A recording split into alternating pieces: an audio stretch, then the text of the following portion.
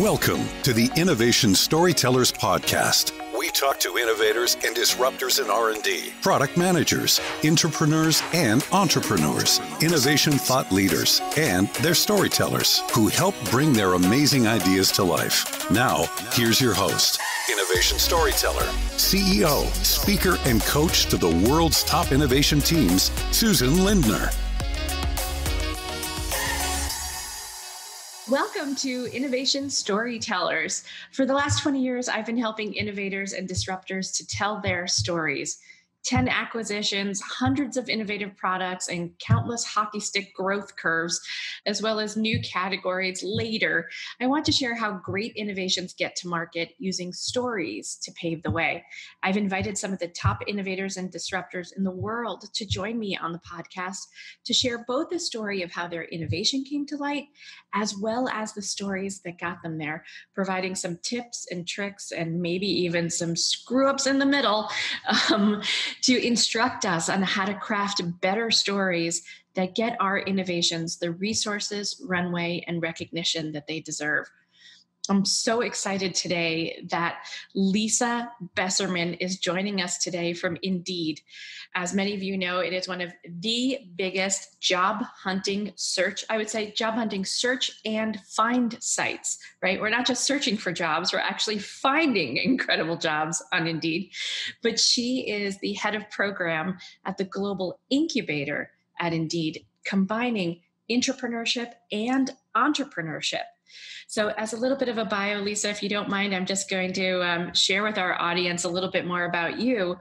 Lisa is the founder of Startup Buenos Aires, Accelerator, and has been named one of Business Insider's top 100 most influential women in tech and the Business Innovator of Latin America by the Council of Americas. She has also been credited as the woman behind Argentina's startup revolution. Lisa was a Google mentor and has been a judge on dozens of startup competitions around the world. And she was recognized as a successful entrepreneur in Forbes magazine and an international spotlight entrepreneur from the U.S. Department of State. So not just a local, homegrown, fantastic entrepreneur, but also takes her talents around the world. Currently, Lisa serves as the head of program of Indeed's Global Corporate Incubator in Austin, Texas. Fusing her background of startups and corporates, she is recognized as a leader in the innovation space. So we are just thrilled to have you here on Innovation Storytellers. Thank you so much for joining us. Thank you for the invitation. I'm happy to be here. So I want to get started a little bit. Your background is so fascinating. Buenos Aires. How did you get to South America? What called you there? Well, this is for a shout out for my Game of Thrones fans. Winter was coming in New York.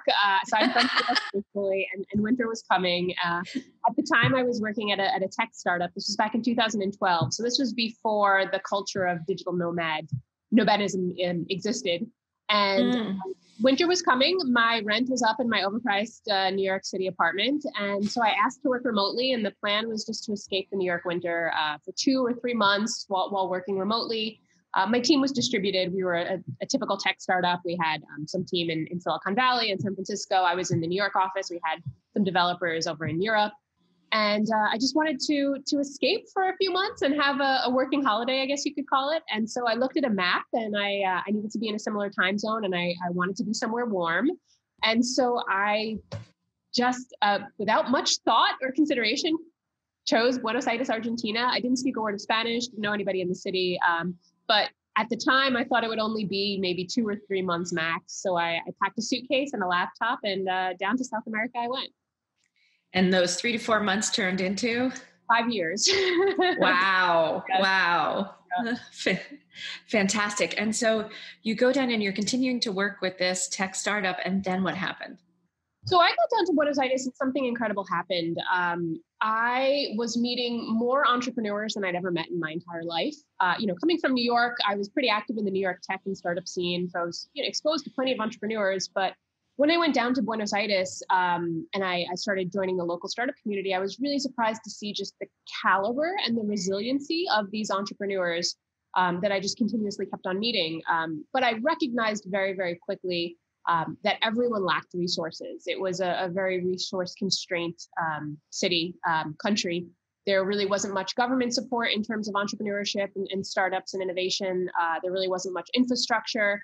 The elements of a strong and sustainable ecosystem existed, but it was just so fragmented, and it just lacked so many resources. And so, it's just seeing this and having this global perspective and having my network in the States, I started just connecting people very organically with things that they needed, whether it was, a startup that was looking to raise funds and I happened to know an angel investor in that specific vertical, or if it was a startup launching a new product and they wanted some press, I happened to know a journalist, or if it was someone who was looking for a technical co-founder, I happened to know a developer. So just with my limited personal network, I was connecting the dots, synthesizing the data, and connecting people. And then that's when I realized, hey, like this could exist on a much larger scale and have such greater impact if it was more formalized and if it was more centralized.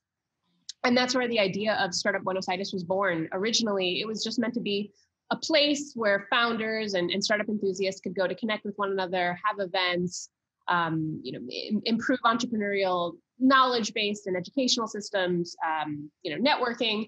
It was just meant to be a social network, I guess you could say, or an in-person network and just a resource hub. And that was the plan. The plan was to keep my job and do this as, part-time on the side. There was the elusive side hustle. Sure, it's just a hobby. What could happen? I can't even call it a hustle because there was no business model. It was just like, hey, I just want to help people, and I'm really inspired by just the caliber of entrepreneurship here. And that's where the idea was born. And then essentially overnight, it just evolved to become this major hub. More people were asking for things, more people wanted to be involved, more people wanted to help. And so, overnight it essentially just blew up to become this startup hub. And I remember this moment where I was chatting with a friend of mine, another expat in Buenos Aires, and it was time for me to go home. At this point, it was about 3 months in, and I was getting ready to pack up and go back to New York City and go back to my job that I had a paycheck and stable income.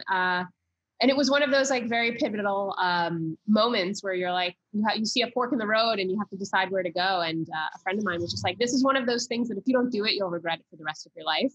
And I knew he was right. I took the weekend and I thought about it. And then that Monday I called my job and I said, hey, I'm not coming back. I'm going to stay. And I'm going to resign. And I gave my 2 weeks notice and then invested my life savings and put it into building what became Startup Buenos Aires, which then became an early stage startup accelerator in Buenos Aires, Argentina. Wow. Okay. So let's talk a little bit about the storytelling side of this, because in this portion of your life, which is so fascinating and so many different layers to what's coming next and where you are now.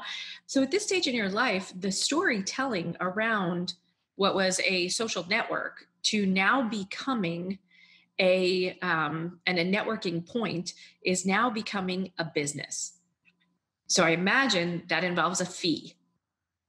It's funny you say that. The reason why the organization was born was altruistic in nature. It was because the people that I wanted to help didn't have the resources to pay the fees to be in the networks that we see and that we become so accustomed to in first world countries where we have access to these things. And this is where I stumbled a lot along the way. The road to success is paved in tons of failure, and I failed horribly along the way. I mean, I'm what you would call an accidental entrepreneur. I never intended on being an entrepreneur. I knew nothing about entrepreneurship. I knew nothing about starting my own business. And I didn't even have a business model when I decided to quit my job and self-fund this initiative. And to be clear, that's a plan that you're endorsing for all future entrepreneurs. Is that right? I would definitely have a business model in mind when you're starting off, but also just the thing I say that to most people is fall in love with the problem, not the solution. Solutions can change. Ooh, wait, stop for that for a second. So fall in love with the problem, not the solution. Can you just elaborate a little bit more on that? Sure. I mean, when it comes to building products or services or next generation startups or innovations, it's very simple. It's understand that you're solving a problem for people. And I think a lot of issues come up when entrepreneurs and when founders are so married to their solution rather than the problem that they're trying to force this product market fit that doesn't necessarily work and prevents the potential to scale. because of it. And, that's why we see the best and most innovative products and best and most innovative startups are startups that have pivoted because they recognize that it was a problem that they were solving, not a solution that they were pushing. And so, for me, the problem was apparent. The problem was there were no resources for entrepreneurs. There was no community for entrepreneurs. There was nothing fueling this innovation ecosystem in this third world country that needed the support. And so, in the beginning, I was a bit naive to think that we could survive off of corporate sponsorships because I saw that model work in the US. We have a pretty great network. We have the market that, let's say, the Googles and the Facebooks and the Chase banks or the BBVA banks are looking to target. It's tech enthusiasts, founders, startups. And so what I've seen in the past is these large companies write large checks to have access to these large networks. And so I thought it would translate to South America and to what I was building. But I was sadly mistaken. That does not translate. And the check sizes that they have and the access to the funds that they have in places like Europe or places like the US does not necessarily translate to the smaller subsidiaries in Latin America. In the beginning, that was the business model. I was like, okay, we'll just get a bunch of grants, we'll get a bunch of checks, and we'll provide this value to these large companies while also being able, most importantly, to provide the value to the smaller companies and the startups that we're looking to support. After a few months, we recognized that wasn't working. It was really difficult, and the money just didn't exist. There was no way to get it. And so I remember, sitting down with my team and just saying, hey, we're running out of runway here. And it was self-funded with my small, startup salary savings. And my team was split. We're like, we need to brainstorm. We need to figure out a way to create a sustainable business model that allows us to continue to do the work that we're doing, because we did start to see the impact very early on in terms of what we were doing for the community. And the team was split. Most of the team was like, let's just start charging people. We're adding a value. We can start charging for events, or we can start charging a membership fee. That was the easy solution, I guess, in some ways, but it went against every fiber of my being in terms of the mission and the vision for the organization. It was never meant to be a place that we charge people to get the resources. It was just meant to be a place that helps people. And I think creating a business model that does not serve your mission is, that's like an identity crisis very early on. And I just didn't want to put us in that position. I just want to stop you for a second. So what I heard you say was fall in love with the problem, not the solution you've created, right? Number one. And the other thing you said is that if the business model doesn't align with the mission and vision, it's bound to fail. Absolutely. Right. And so those are two really important things, as you go forward and tell the story of this, of what you were building, of Startup Buenos Aires, when you're looking at the community and saying, I need to be honest and authentic with the customer that I'm serving, right? Exactly. That I can't retrofit either the mission, the vision, or the solution, ultimately the product, to serve some other need like cash flow, right? Or sustainability. I actually have to come up with a business model that serves all of these things, the problem, the mission, and the vision. I just think it's super powerful, and it's worthy of a pause to go, am I really doing that, listeners? Am I really doing that in my own business right now? Is my business model fitting my mission, my vision, and the problem that my customer is facing every day? Yeah, please continue, Lisa. Absolutely. Yeah. So, like I said, there was an identity crisis in the sense that we wanted to mobilize a community. We wanted to build a community, and we couldn't do that if we were charging them, because we knew they just didn't have access to pay that, or we would just go against everything that we stood for, which was serving the people first. I never started this company to make money. I never thought I would get rich. It was really just to solve a problem. Like I said, I truly fell in love with the problem and dedicated everything I had for many years of my life and many dollars of my savings into solving this problem. And so we were at an impasse. We were running out of money. Bills were due, and we just didn't have a business model. And it got to the point where I was like, we might have to pack up. Like, this is just one of those things. And that's a shame, because I see the work that we're doing and I see the impact that it's having. And then we got very lucky. Like, I believe in fate. I think something intervened. We got an email from a startup in San Francisco. And they said, hey, we heard that Argentina has really great developers at a fraction of the cost of what it would cost to develop like a mobile app in the States. How much would it cost to build like an iOS application? And here are the specs. This is what I'm doing. Like, can you connect us with any dev shop? And I didn't even have that light bulb aha moment. It just didn't occur to me. I was like, oh, I happen to know a dev shop or like a firm that I've worked with that builds great mobile applications. Let me just connect them. So I connected them, didn't expect anything from it. And that sale wound up going through. They wound up creating a contract for almost $100,000. And they, with that $100,000, they were able to get, I think, about 3 applications. So like a web app, iOS, and Android. You couldn't even get one iOS app in California if you were working with, a freelance mobile app developer, senior level mobile app developer for that amount. So they were able to bargain. Yeah. They were able to 3x their investment and have this, technology developed, senior level, high quality, outsourced or nearshored. After that, I met with farshored. Yeah, that's how you look at it. And then after that, I met with the firm, and they said, "Hey, can you do that again? Like that was great. We want to be an outsourcing partner. We want to build our network and our client base in the U.S." And then that's when I had the aha moment. I was like, wait, I see the value that we're delivering on both ends. There is an obvious demand for more affordable and cost-effective technology solutions. And there is a very clear supply in Argentina. Argentina is home to some of the greatest tech talent in the world. And they have, high level English language skills, incredibly smart and app developers, strong tech community. And so we had the supply, we had the demand, and I was the bridge in between based on my network in the US and just based on the position that we created for ourselves as the knowledge base and center of gravity for startups and technology in Latin America and in Argentina. And then that's where the business model was born. It was like, wait, there's an obvious value that we can create on both ends. We weren't going to charge the customer. We were just going to provide free consulting. If you have an app, you have like an augmented staff solution, you want to hire developers, come through us, we'll consult you. We have a database. We vetted, a whole network of dev shops and freelancers and, technologists, and then we'll connect you. And then what we realized was that the business model existed in a consulting or a referral fee on the dev side.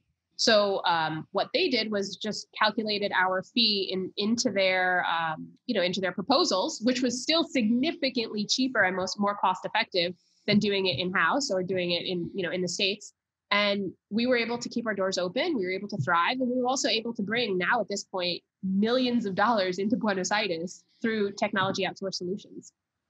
Wow. And so you retain the name Startup Buenos Aires as that conduit for all of these large companies or medium-sized companies or even startups who are looking to develop in Buenos Aires.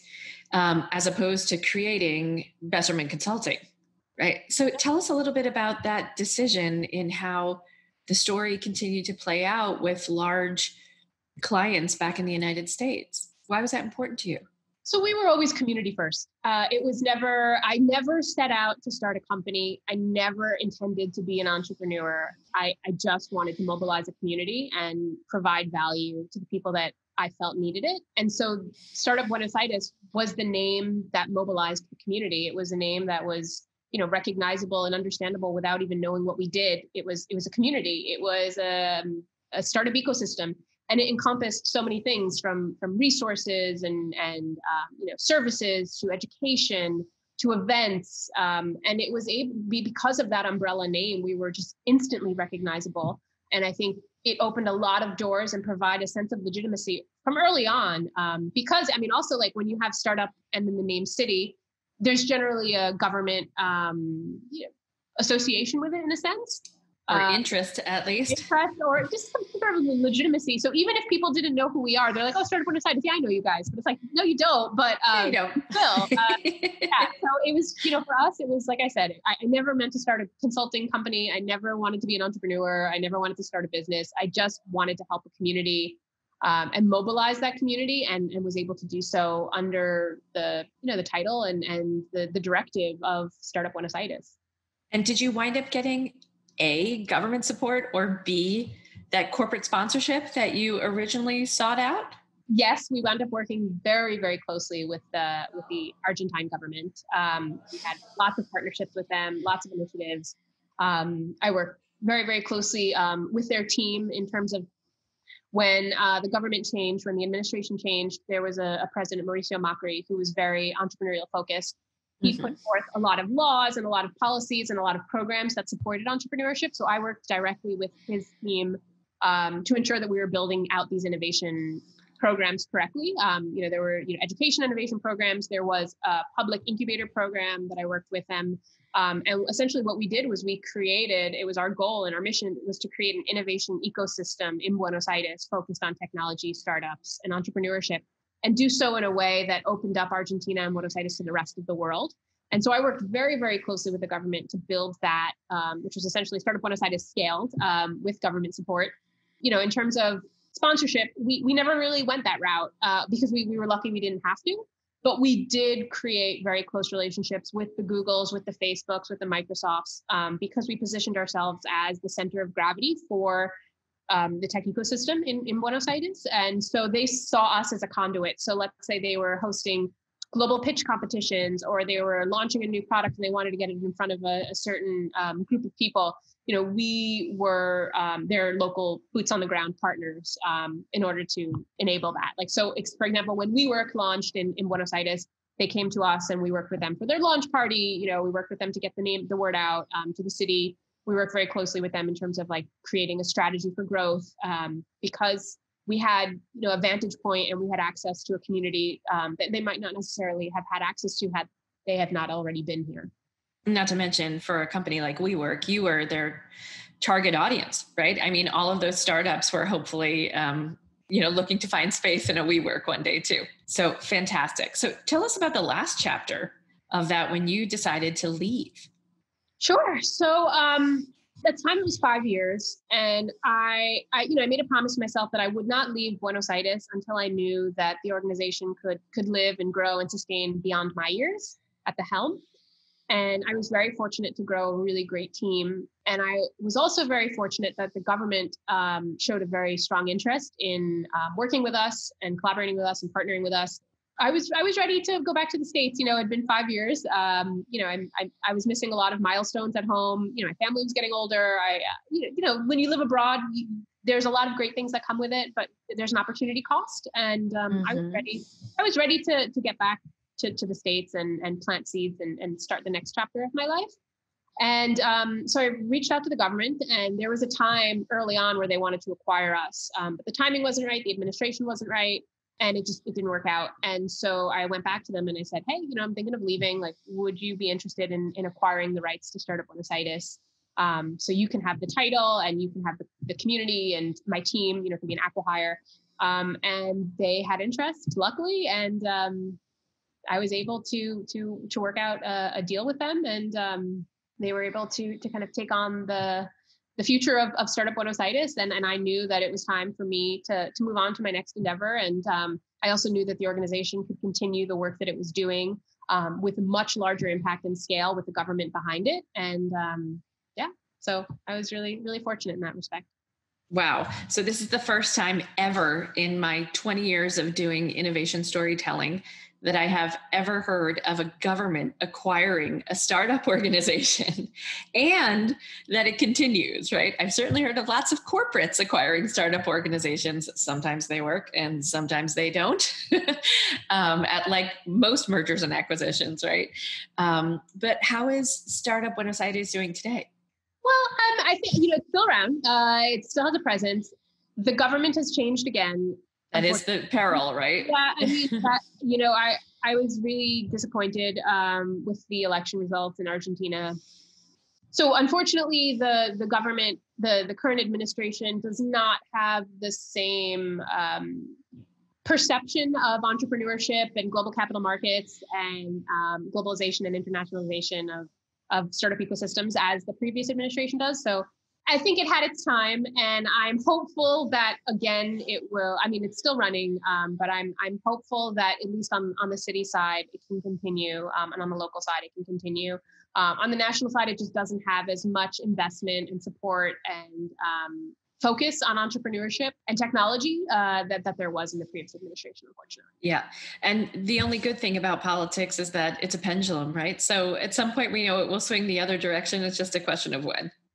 The thing about entrepreneurship in Argentina is entrepreneurship is embedded in the DNA of Argentines. They are the most resilient entrepreneurs I've ever met in my entire life. And so regardless of where they are macroeconomically speaking or politically speaking, there will always be a thirst for innovation, and there will always be a next generation of entrepreneurs that will come and solve problems and build new solutions and use innovation to solve these problems. Because, necessity breeds innovation. And I think, Argentines are among the most creative and resilient type of founders that I've ever seen anywhere in the world. Yeah. And you really can't beat the food, the dulce de leche, the incredible, forget about the tango, but just the spirit on the street in Buenos Aires is such a remarkable culture and aliveness there. And even knowing historically what Argentines have surmounted in their own past. So pretty incredible. Okay. So now you're on a completely different journey, right? You come back to America, and tell us about the innovation that you are building at Indeed, already itself a disruptor in the job placement, job seeking space. If you know the statistics around Indeed, please share them with us. Like, how many million people are on Indeed actively looking for jobs right now? I mean, we have hundreds of millions of impressions a day. Billions of people use Indeed. The numbers are staggering. It's just incredible the amount of impact that this one site has had throughout the years, and just how innovation forward they are when it comes to solving problems, especially now with COVID. When we're looking at the job economy, it's a huge challenge and a huge problem, and that's changed significantly just over the past few months. And being a part of a team that is tasked with solving those large issues that impact millions, if not hundreds of millions of people, is just it's an incredible responsibility. And it's not to mention the billions of dollars of GDP, right? About just the American citizen. I forget about the worldwide citizen, right? So many people impacted by COVID right now, but the ability for entire world economies to function on the backs of individual citizens' employment is massive. And so when you are now creating and developing this incubator at a global level for Indeed, tell us a little bit about that program, how it got started, and your role in it. Sure. So, it's really interesting to be on the other side of the table and have resources, which is lovely. Resources. I don't come from a space, I come from the startup space for the past, 10, 15 years, and the founder space for the past 7 years. So having access to resources is very new for me. And so being on the other side of the table is a really valuable vantage point that I haven't had previously. And so the really interesting thing about Indeed is it's an internal product incubator. So we don't invest in external startups in the HR or tech space. We build them in-house, which I think is really interesting because it provides this culture of intrapreneurship is what we call it. And so essentially the way that the incubator is structured is anybody at the company, we have over 10,000 employees, 60 plus cities around the world. Anybody at Indeed can pitch a new product idea. We have something called open pitches. So we'll provide support, we'll provide mentorship, we'll provide pitch workshops, we'll provide access to like lean startup methodologies and understanding metered funding model and the venture capital methodologies. And so we'll enable anybody at Indeed to pitch a new product idea, and it'll go through a few pitch rounds. And if their product is, as we say, funded, they'll have the ability to run their idea as we call them a founder. And so we treat each new product idea as its own startup. And so within Incubator, we provide the resources to enable that growth. So the founder will come in and be essentially a CEO. And then we'll provide resources like legal, global product commercialization, sales, marketing, product development, engineering. And so we'll essentially create these little pods, which represent mini startups. And where our model is nail it, then scale it. We like to make big bets, but so I just want to hashtag nail it, then scale it. Is this a good philosophy for you in general when it comes to intrapreneurship? Nail it, then scale it. Yeah, it's actually a very popular book, which I recommend to your listeners out there. Oh, great! Yeah, we love resources. For us, it's about building an MVP. Building the minimum viable product, testing it out, making data-driven decisions, and then deciding what you want to do with that, whether we decide to scale it. And that's also one of the great things about the structure of incubators. We operate on a metered funding model. So the life cycle, or the time that you have to prove the product viability with data is very short. So, the first round is how short? So the first round is 3 months. So that's our angel round. Next round, you get 6 months of funding. That's seed round. And then we do a Series A, which is a year, and then Series B, which is anywhere from like 1.5 to 2 years. And so in that time frame, you need to prove through data that your product is scaling or that it's moving in the right direction. And we work very closely with our executive management team. So like our CEO, our CTO, our COO, our VP of product, they're all heavily involved in not only the investment process, but also the advising process. So they serve as sponsors for these products and these mini startups, which enables our team to have a visibility and like access and understanding from an executive level as well when they're building these new products and new solutions and solving these problems. But, in terms of nail it and scale it, we say, the MVP needs to be that. It needs to be the minimum viable product. And we need to test that out over time and make these decisions based on data, not on emotion, and ensure that we're doing what's right for the user. Our motto is, help people get jobs. And we always put the job seeker first. We never charge the job seeker as well. That's one of our principles. And so really when we're building these products, whether it's employer facing or job seeker facing, it's always put the job seeker first, because that's why we exist. So, in the innovation storytelling model that I've created, right, there are 5 essential rules of innovation storytelling. So the first off is to take a look at the history, right, that your hero of the story, right, your person who's going to be the job seeker, who is always the hero of the funding, right? I mean, there is the founder who comes in with the idea, but ultimately we're serving the job seeker, right, when it comes to Indeed. Where do you find that historically, like when you look at some of these pitch ideas, where you seek out to really meet the job seeker where they are in the process, right? I mean, you deal with a level of sophistication from, restaurant worker all the way up to senior level coding executive, right? Technical executive. How does a person who's bringing a new idea in the incubator kind of meet the job seeker where they are? Is that the founder, right? Your new entrepreneur, your newly minted intrapreneur, I guess. How does he get close to understanding that job seeker's needs?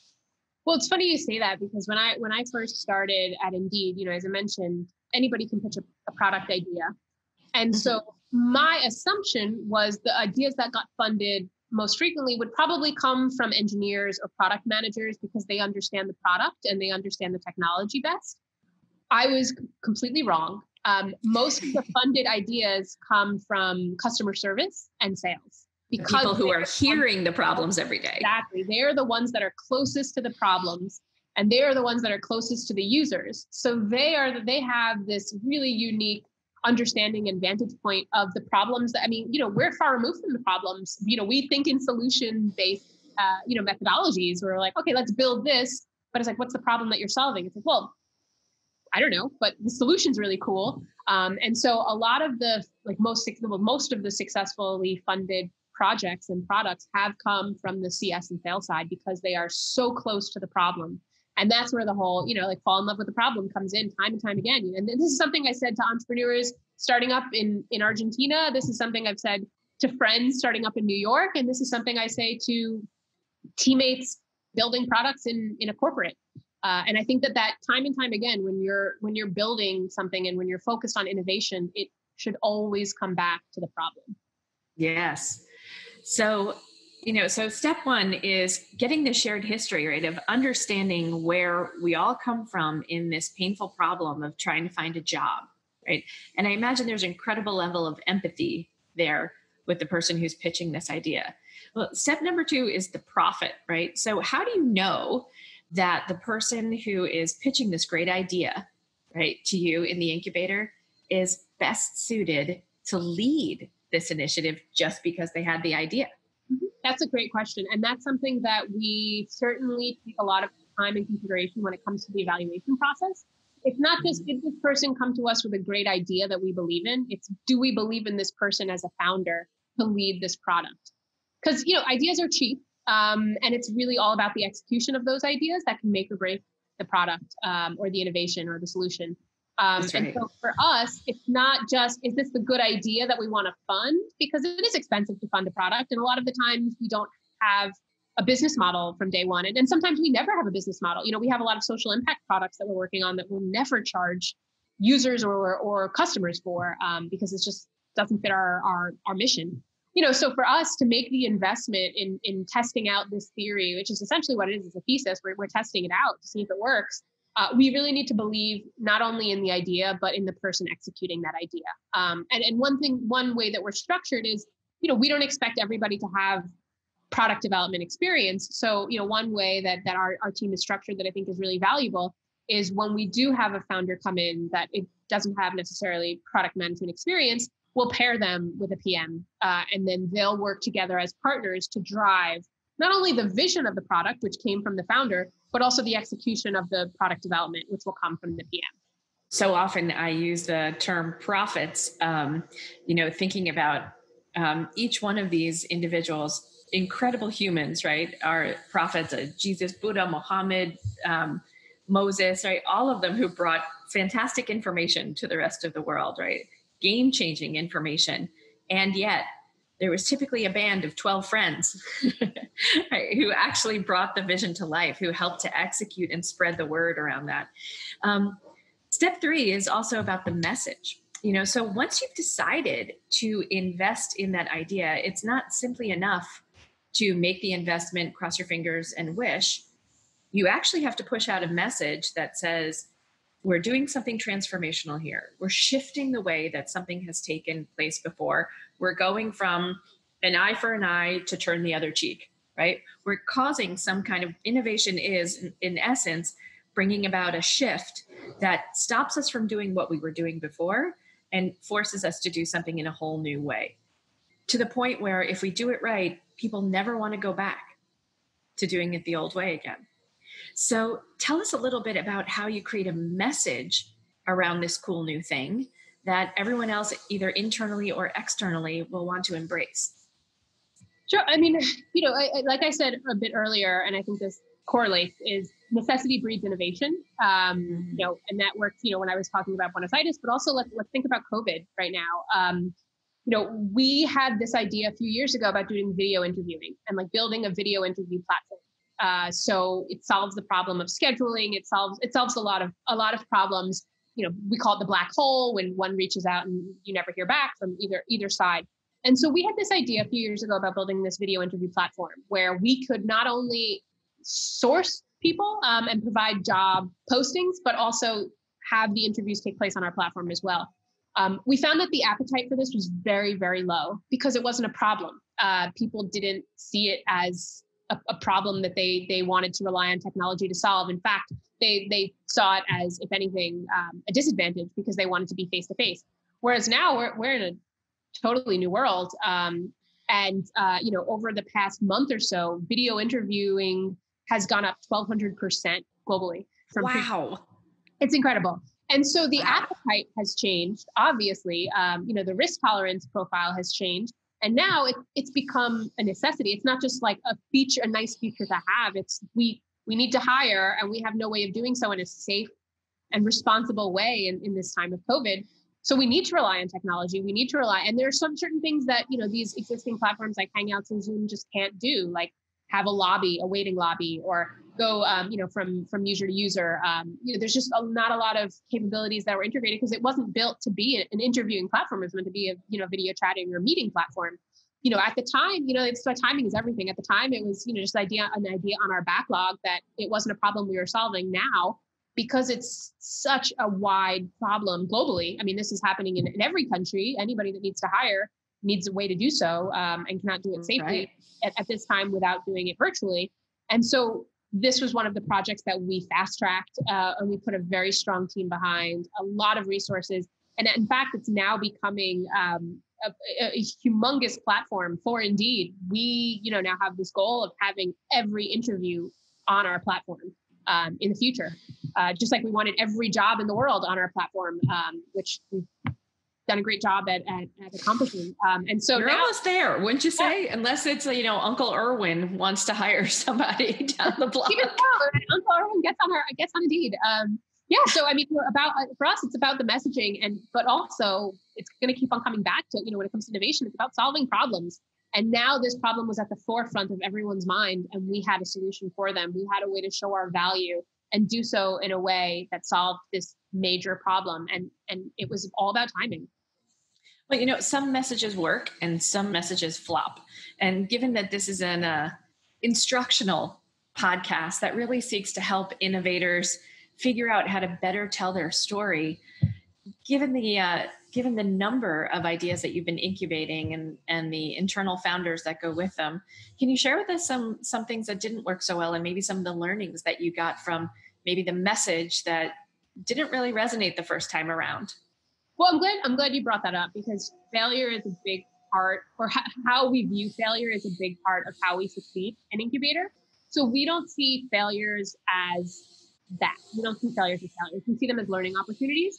And if we see failures as failures, then we fail as a company, we fail as an organization, and we fail as an initiative.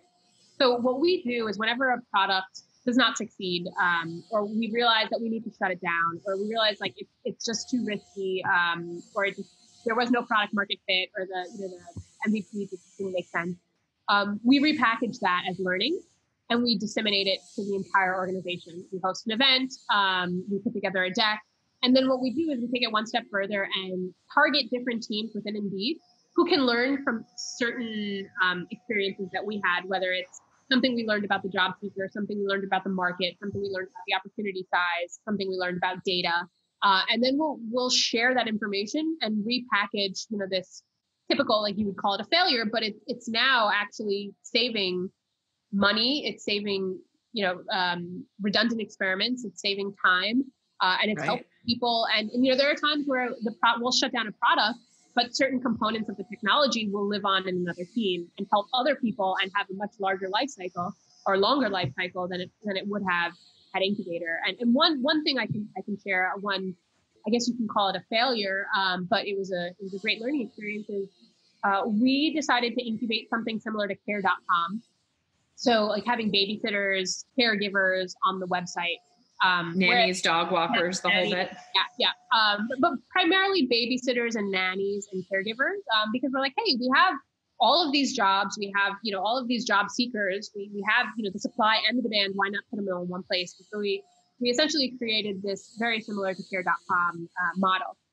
And we had high hopes for that because we saw like the market size was there, the opportunity was there, the product market fit was there, the path to monetization was there. But we also came across major inherent flaws in the model in terms of risk. It was attracting bad characters. There was too much liability. And we just recognized that the inherent risks of the product could not be solved through technology or product development. There was nothing we can do to prevent bad things from happening with bad people in this specific vertical and in this specific area. And that's when we realized we learned something great. This is just not a space we want to be in. In our opinion, it was a very inexpensive lesson to learn because nobody got hurt. We didn't put anybody in danger, and there was no PR nightmare. But it was one of those things that we didn't realize until it started happening that this is just not a space that we want to approach, and this is just too much of a liability, and just the inherent risks are too high, and it's nothing that we can do to change that through technology or through innovation or through product development. And so we decided to shut down the project, but we learned a great deal in that process. And so that was a success to us because we now know there is a specific vertical that we will never touch because it's just too risky. Yeah. Which is like, I think about job seekers in their 20s. I remember advice I got was take every awful job you can so you never want to do them again. Let that be your inspiration as you plow into your 30s to figure out exactly what you want your career path to be. And 4 career paths later, you eventually figure it out. And, I brought this up in my first book, which was like, what would you call Edison's number 7,642nd try at the light bulb? Yeah, it was a failure. What else was it? because one step closer to the light bulb. Exactly. And I think that's what he would have said too. Mm-hmm. So step number 4 is, once you get this message, is finding some early adopters. Like, who are those people who will take the message forward and move that message for you? And I'm just kind of curious is there a programmatic way at Indeed's Global Incubator that you begin to get people on board and have them seed the message and spread it so that more people are on board with the innovation? Yeah. We, like I said, we take a very data-driven approach to how we decide to scale. And so you can't do that without user testing. You can't do that without, employer recognition. You can't do that without understanding if you are actually solving a problem or if the solution that you're providing is substantial enough to solve that problem. And so we do have a group, Global Product Commercialization, that talks frequently with employers, that explains the pain points and explains the solution. We have our UX team that frequently speaks with users, does user testing, user interviews. And what we do is we take that data and we take that information, and then we're able to iterate on that. And then we do also have an internal directory of employers that are early adopters. They're willing to test out new products, because it's free, because it gives them access to certain opportunities that they wouldn't necessarily have. And they in turn give us their feedback, and we're able to use that as a communication loop to understand, like, are we building the right thing? Does this make sense? Is this solving the actual problem? Do we need to iterate? Most of the times the answer is yes, we need to iterate on it. But I think, we wouldn't be able to build the right product or solution if we weren't talking to users on a regular basis. Like that's part of our mantra is just, we always need to be talking to users and understanding that we're solving the problem. So important. I mean, step 1 of those early adopters is actually getting them to use it. That's a big world of pain for a lot of companies, right? Just getting someone to try it, especially when the stakes are quite high for some of those betas, let's say, of new products and new ideas. But how do you actually get them to spread the word for you? One of the reasons I use the analogy of a prophet is because I call them the greatest viral marketers of all time, because thousands of years later, we're still telling their stories. And so I'm curious how you not only get them to use it, but you get them to spread the word of mouth about that product as well. Is there a mechanism? Do you work with your comms team? Do you think about the messaging right to those beta users from that moment in order for them to hit send somewhere else? Well, I mean, for us, we're in the experimental phase, so we like to keep things small intentionally. And quiet too? Yeah. I mean, a lot of the things that we don't do like external comms for a lot of the products because they are in beta. And if we shut them down, we also don't want to disrupt a wide array of people, so like if we're doing user testing with 20 clients and we decide, the product just doesn't work or it's just not going in the right direction, we shut it down. It doesn't disrupt a huge marketplace. It doesn't change the, integrity or the infrastructure of thousands of employers or millions of job seekers. So for us, we are intentionally small, the way that we're structured and the way that we're built until we get, past the beta stage. And then once we get past the beta stage, it's really just about building a product that people want to evangelize. And it's about building a product that speaks for itself. So for example, one of our products that we have out in the wild is text to apply. And so let's say you go to Chick-fil-A or, you go to your local gas station or Chili's, and you don't necessarily have an Indeed profile, or you don't have a traditional resume, but you do have a cell phone because most people do. And it doesn't even have to be a smartphone. You can go through the entire interview screening process with this product. And so that's been really useful. And that's something that we just see companies evangelize. A lot of times these are franchisees, like franchises. And so if one uses it and they find success, they'll tell, another franchise, or they'll tell, someone from corporate or headquarters, and then that'll essentially be, the path to widespread adoption. But for us, we're very intentional about not getting too big too quickly, because we just don't want to put ourselves in a position where when we do shut down, or if we do shut down, it disrupts too many users. Got you. And so a product like that, that seems to have such incredible need right now in the market where people, may not even have a computer. Like we're seeing this vast digital divide with school children in the United States, right? Some of whom their only internet connectivity is their mom's cell phone. And certainly without a computer or other means of connecting with school even. So when you think about job seekers in various states around the country, that text to job is really a lifeline economically.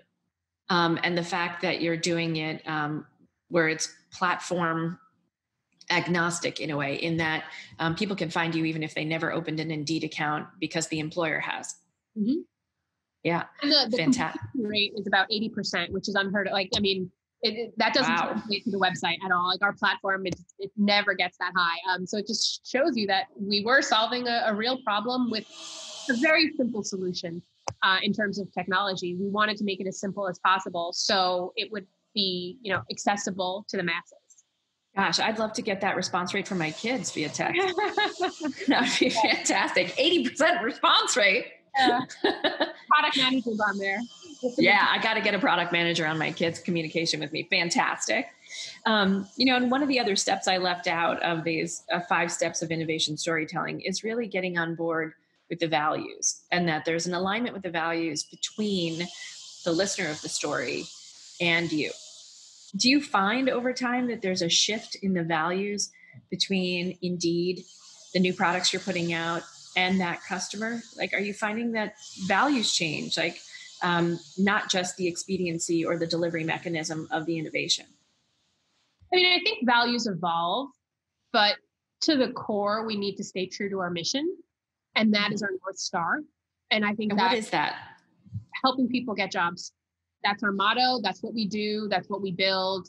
Everything else is inconsequential.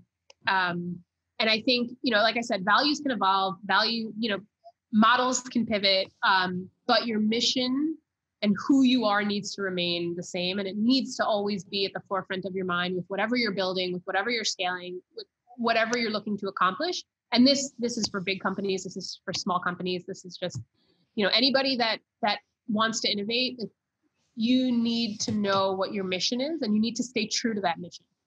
Mm-hmm. And, that to the core is who we are as an organization. That, I believe, is why Startup Buenos Aires had the success and the adoption and the mobilization and the community mobilization that it had at the time, because we always stayed true to the mission and the vision and our values. While they might have evolved as we evolved and scaled as we scaled, it always remained the same at the core. Lisa, if people want to get in touch with you, want to understand a little bit better about the incubator program, where would you direct them?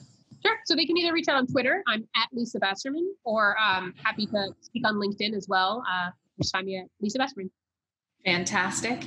And where can we find out about the cool new products that are the result of the incubator's magic? How do we know it's really coming from your team as opposed to Indeed corporate? Or does it all work out to be the same? You don't. That's the whole point. That's how we were successful when it becomes acquired into the core offering at Indeed. But most of them don't. Most of them don't make it, and that's okay. It's a part of the learning process. But it's through those learnings that we're able to build the next generation of innovation products that you and millions, if not billions, of people can use in the future. Well, absolutely fantastic. And we wish you buena suerte with everything that you're doing at Indeed, and the innovations and the amazing stories you're bringing to light as a result. Thank you so much, Lisa Besserman, for joining us on Innovation Storytellers. This innovation story has ended, but yours is just beginning. Go to innovationstorytellers.com, download the free Innovation Storytelling Blueprint, and sign up to pre-order Susan's book, Innovation Storytelling. Get the resources, runway, and recognition you deserve due out this spring. Remember to subscribe so you don't miss an episode. Until the next innovation story.